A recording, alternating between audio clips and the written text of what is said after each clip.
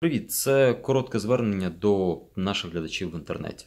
Розслідування, які ви бачите, робить наша невеличка громадська організація, і нині ми потребуємо вашої допомоги. Тож, якщо вам подобається те, що ми робимо, якщо ви так само, як і ми, вважаєте це важливим, в описі до цього відео на Ютубі є посилання, за яким ви можете або підписатись на нашу роботу, або просто зробити донейт. Тож, якщо ви хочете і можете нас підтримати, от зараз саме час. Дякую. І про хороше. Найдорожчий гуртожиток у центрі Києва. Ексклюзивні ремонти. Вартість квадрату десь у $2000. Паркомісця. Тут живуть депутати і їх родичі. Бізнес-клас. Ну і взагалі ті, хто цінує комфорт і може його собі дозволити. Ну ви зрозуміли. Єдині, кого там немає, це студентів і аспірантів університету культури, на землі якого і мав з'явитись гуртожиток, а з'явилась група житлових комплексів. Проживанню в них студенти та викладачі можуть лише заздрити. Але ні. Вони можуть ще поставити питання ректору Михайлу Поплавському. Ну, тому вже, давайте відверто, підзабутому, який був дуже співочий, який кропиву цілий рік не косив. А ось як косити на київській землі, навіть якщо на ній нічого не росте, розповість Антон Столяров.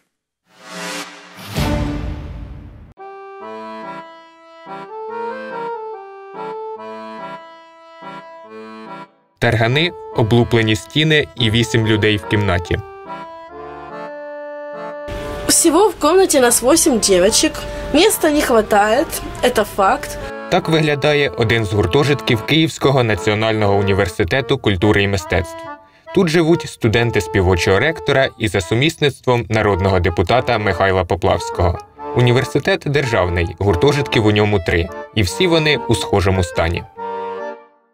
Найкращий із трьох тут, на Печерську. Серед студентів він вважається елітним, хоча всі його переваги обмежуються новішими шпалерами і 5 хвилинами ходьби до університету.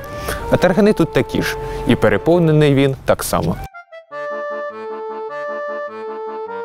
Окрім тарганів, тут водяться також клопи, тому хлопці порадили мені упакувати свої речі у сміттєвий пакет, щоб, не дай Боже, не занести цю заразу собі додому. Ну все, я готовий прийти в гості.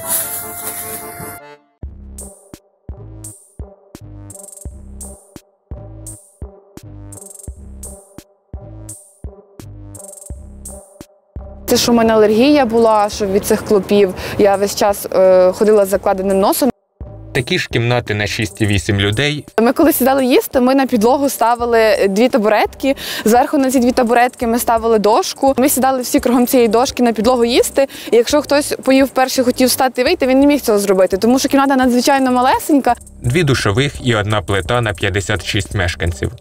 Ми ходили до Михайла Михайловича, казати йому, що Михайло Михайлович, ми не можемо так жити, нам важко. А він сказав, що якщо вам не подобається в гуртожитку, то з'їжджайте і знімайте собі квартиру. Цих гуртожиткових проблем у студентів Поплавського в принципі не мало б бути. Бо ще на початку 2000-х київська влада виділила університету культури 3,5 гектари елітної печерської землі під будівництво гуртожитку. Точне цільове призначення звучало так: для будівництва навчальних корпусів, гуртожитку та житлового будинку. У результаті на цій землі виросли бізнес-центр і частокіл з житлових багатоповерхівок, а нового гуртожитку як не було, так і немає. Що ці свічки будуються саме для студентів, і університет, і забудовник запевняли до останнього. Наприклад, щоб уникнути сплати внеску у створення інфраструктури, Київраді вони описували це як навчальний корпус на 5000 місць. В реальності тут бізнес-центр «Хвиля», а оренда офісів коштує від $25 за квадрат на місяць.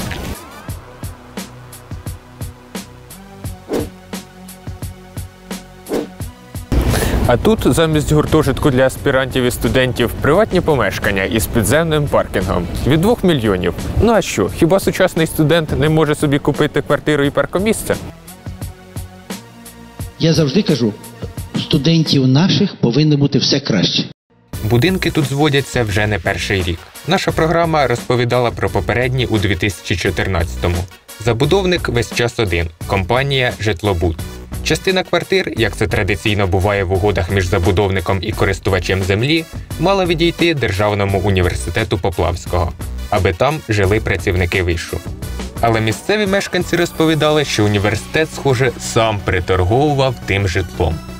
Що ми купляли через Поплавського? А через Поплавського це як? Він був один із забудовників. А тобто Поплавський це Михайло? Так. Це співочий орел? Він забудовником був? Він один із забудовників для, і ці будинки теж.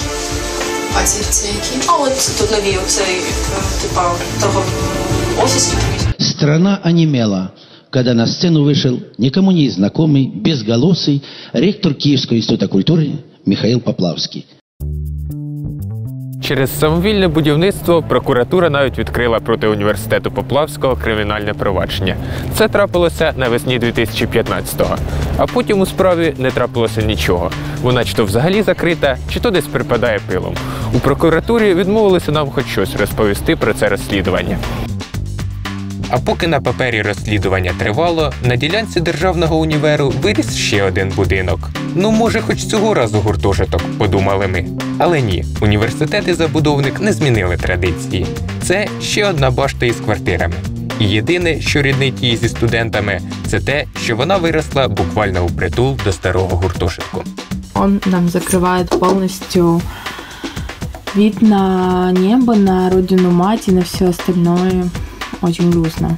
Зараз я знаходжуся біля стіни новобудови, а через 3 метри біля стіни старого студентського гуртожитку, із вікон якого відкривається прекрасний вигляд на стіну новобудови.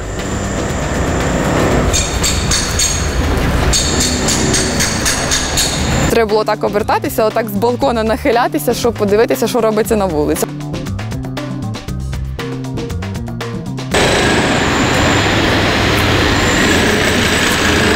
На деяких сайтах продажу нерухомості цей будинок описують як бізнес-клас.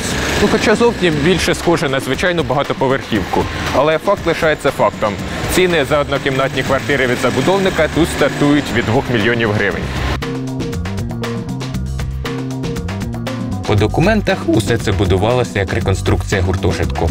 А дійсність виявилася іншою. Тут квартири.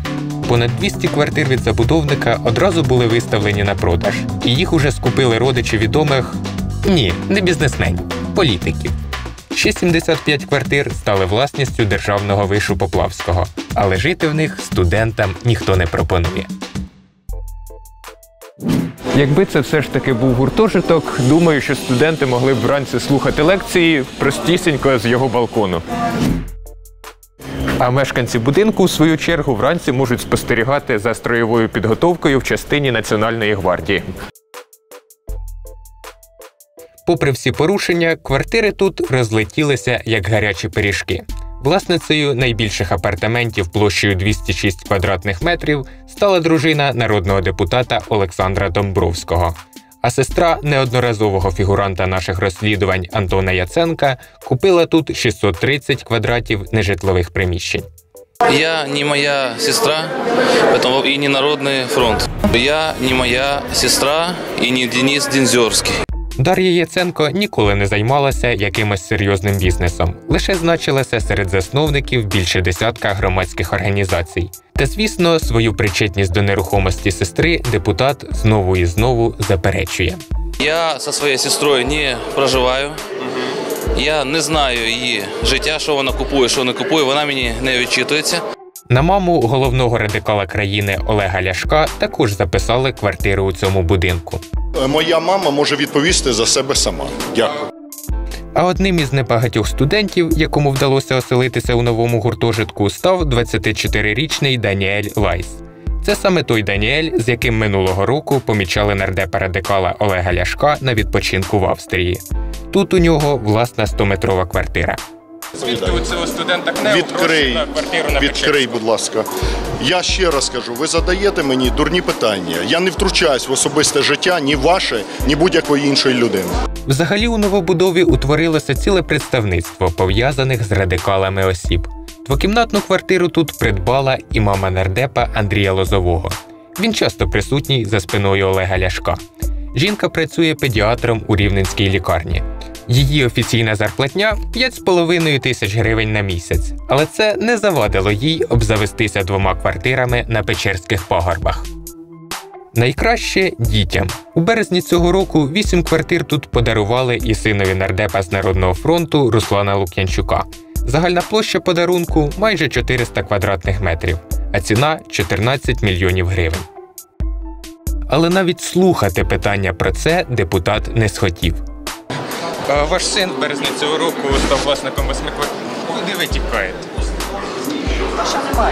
Понад 500 квадратів різної нерухомості тут у власності доньки колишнього заступника адміністрації президента Януковича, а нині депутата Сумської облради Юрія Чмиря. Загалом за останні 3 роки 21-річна Єлизавета Чмирь скупила 12 столичних квартир. Прокуратура підозрює, що тут не обійшлося без допомоги її тата, і в рамках розслідування кримінальної справи на все це майно накладено арешт. Те, що мало бути гуртожитком для студентів, стало будинком для депутатів та інших політиків. Хоча в те, що вони дійсно тут живуть, віриться якось слабо. Швидше за все, для них це просто капіталовкладення. До речі, ось такі оголошення розміщені зараз на дверях будинку. Через величезну заборгованість будинку за спожиті житлово-комунальні послуги, яка складає понад 1,9 мільйонів гривень, таке враження, що вони накупили квартир по декілька мільйонів і навіть не заїжджають забрати платіжки.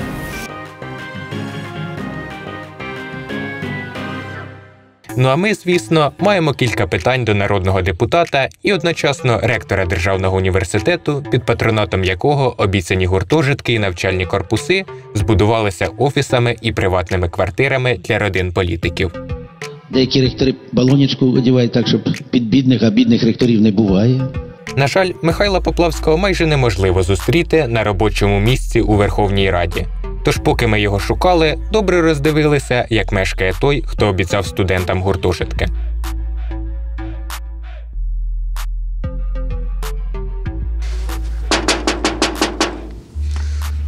Хоч би дзвонок повісили. Я стояв на порозі життя молодого. На офіційній сторінці ректора в інстаграмі можна побачити безліч фото із розкішного будинку з хештегом «Дім». А ось йому в коментарях передають привіт сусіди із селища під Києвом. Ось на цій фотографії на березі озера він вітає своїх підписників із Днем рибалки. На іншому березі можемо побачити коричневий будинок. Знаходимо його на Google-картах і визначаємо місце, звідки було зроблене фото. З висоти пташиного польоту гніздечко юного орла виглядає ось так. Красивий будинок площею 1067 квадратних метрів і майже півгектара території з власним озером. Формально усе це, звісно, не Поплавського. Частина землі в оренді у проректора Київського національного університету культури і мистецтв Наталії Гайсенюк. Решта та сам будинок записані на її 71-річного батька. Але місцеві жителі підтверджують, що фактично все це належить саме Поплавському. Вибачте, ви не знаєте, Поплавський десь тут живе? Внизу. Ага, внизу і наліво. Слева після хата. Ага. Спускаєшся, Ага. там його офіс. Ага, офіс. А перед офісом слева хата його. Ага, ясно. Вранці звідси виїжджає представницький Мерседес С-класу і ще один Мерседес супроводу. Найімовірніше, в першому Мерседесі Поплавський. Обидві автівки записані вже на приватний виш Київський університет культури. Раніше ним володів сам Поплавський і його син, але потім співочий ректор переписав свою частку на заступника декана факультету кіно і телебачення Київського національного університету культури і мистецтв Лілію Єременко. А ось на цьому архівному відео він дійсно приїжджає до університету на одному із цих мерседесів, тому, який перший в кортежі. Та й фотографіями цієї машини рясніє інстаграм-сторінка Поплавського. Здається, єдине місце, де ви не побачите ні будинку, ні автівок депутата Поплавського – це його декларація. Листа з питаннями про житлові будинки замість гуртожитків і його власне незадеклароване майно ми надсилали Михайлу Михайловичу на електронну пошту. Намагалися зв'язатися з ним через приймальню, але виявилося, що в університеті він також нечастий гість. Михайла Михайловича немає в університеті на місці. Не відповів Поплавський і на прямі телефонні дзвінки. Напевно, через підготовку до концертів спілкуватися з журналістами йому просто ніколи.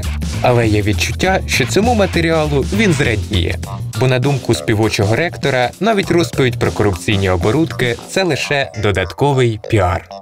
Критика – сама крута реклама. Яка наша головна ідеологія? Говорите обо мне, что хотите, только фамилию Поплавский не перепутайте.